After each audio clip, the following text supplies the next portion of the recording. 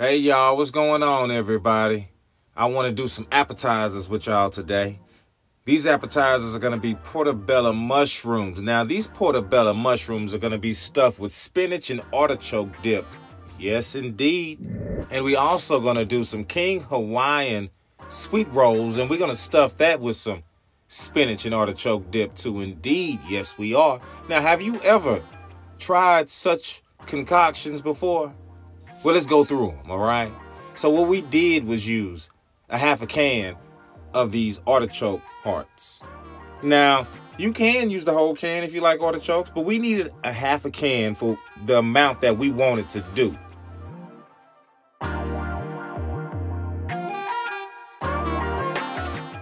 We used a 1/4 cup of heavy cream too in the process. And I would say we used just under a 1/4 cup of sour cream too. Now my wife really wanted this dish, so I was like, okay baby, let's go ahead and get this appetizer rolling for you. So we had some green onions from the garden. Lovely garden we got going on. Now I had some garlic, but I say I had this jar, so I'm using the jar of minced garlic.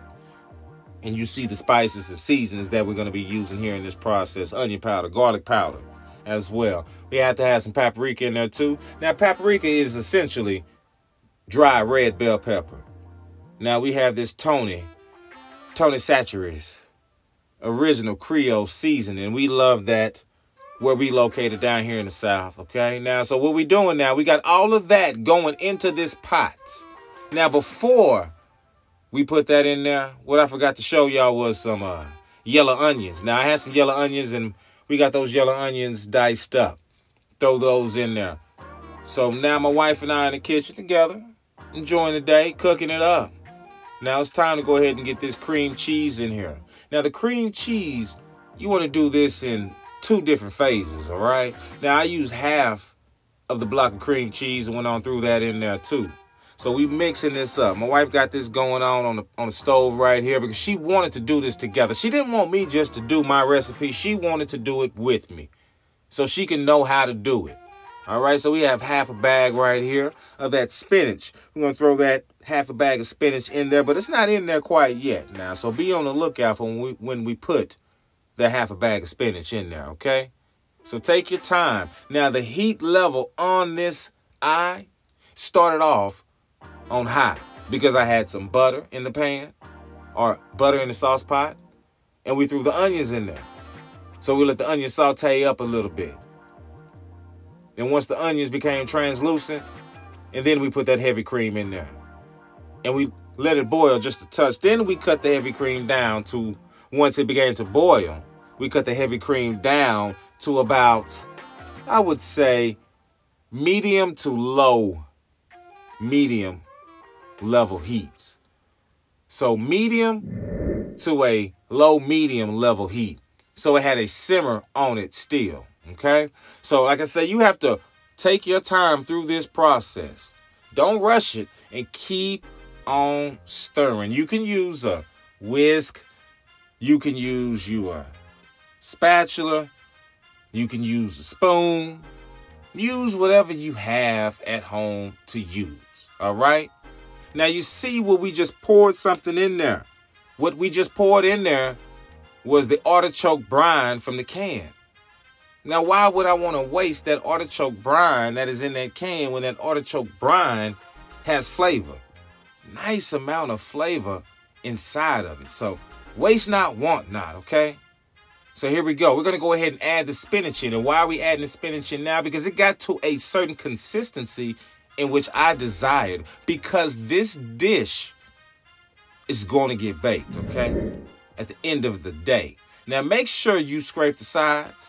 Don't let all that cream stick to it. Get all that cream off the sides. Now let's run down the cheeses, okay? You see mozzarella provolone combo, mozzarella by itself, and Parmesan cheese. Now, I use these cheeses because I needed to get rid of these cheeses, okay? They still were good, but I needed to get rid of them, okay? So we used it. Again, waste not, want not. Find out what you have around your house that you know you cannot afford to waste. And use it. Utilize it. Find a recipe for it. Incorporate it inside of something. You can do it. Okay? And now we all make a mess when we cook. We all make a mess, but clean. Okay? Clean as you cook. It will make it much easier for you if you clean as you cook. So you see now, we're at the consistency where it's about time to say, oh yeah, we there. We there. We are where we need to be. Oh yeah. That's thick. We're sitting pretty. Now, what am I showing you? These are some baby bella mushrooms. We got portobello, but I'm going to show you these baby bellas. You see what? Oh, what am I doing? Oh, what are we doing? We are removing the gills from inside of the baby bella mushroom. You see that? See that? That's the gills. That's all that brown stuff on the inside of the mushrooms.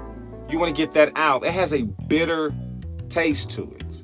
So, if you are eating baby bella mushrooms, portobello mushrooms, you want to remove the gills from them. And you can use the handle of a spoon, a fork. You can use a butter knife, but I would use a spoon. I would use the handle of a fork. And you saw I flashed the coconut oil. You can use vegetable oil, any type of oil. But again, I had this product in my house and I need to get rid of it. Waste not, want not. So now we're seasoning it up. We threw some parsley in there real quick. Basil from my garden. Yeah, we got a garden. I love it. We got the basil out the garden. Goes phenomenal with it. We threw some Tonys in there too. My wife is working it. She's working it. You know, I'm right there. I'm working on a different project. And I'll be posting that later on. Okay? But these appetizers went with what I was working on. So, but she really wanted this spinach and artichoke dip. She really wanted some stuffed mushrooms. And why not put them both together, right? Why not put the stuffed mushrooms and that spinach and artichoke dip and make that the dish? Why not stuff the mushrooms with the spinach and artichoke dip? That's what you want to be able to do. You want to be able to use whatever creativity you have. Now, what are we doing here? What are we doing? We're aligning this on the sheet tray pretty much how we want to plate it.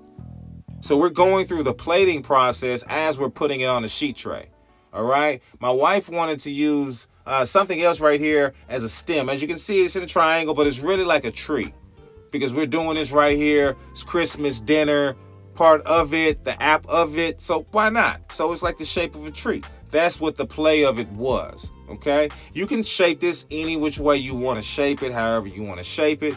And as well, we cooked our stuffed King Hawaiian rolls with the spinach and artichoke dip on the same tray as these stuffed baby bella and portobello mushrooms.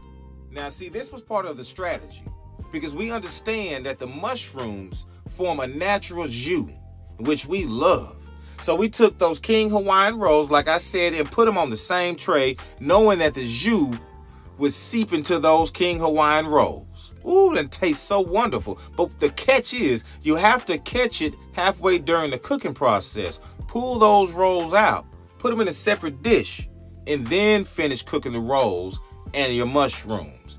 And man, what will happen is that the rolls, they will form a little bit of a crust on the outside, but they will retain that jus from those mushrooms. And man, ooh-wee, they good. It's real good that way. So that's the process. And as you see right here, we're wrapping it up. We're getting towards the end. Look at how these dishes are starting to turn out. And this is what you really want. You want your appetizers to be a hit. You want them to seem like as if they're very complicated, but they truly are not. This one is for everyone to enjoy. Think on this. Spinach and artichoke dip, they'll love you for it. And now, if you know they love mushrooms, and you take that spinach and artichoke dip and combine it together, get you some King Hawaiian rolls, and combine that together, they will love you. This is a dish you could serve at a catering event. You could serve this. You can serve this at a wedding. You can serve these dishes as nice canapes because they don't have to be this size. They can be smaller. Keep this in mind. They can be smaller. So this is all about using the creative capacity that you have. And thank y'all. Thank y'all. Thank y'all. Be sure to subscribe and drop me a comment.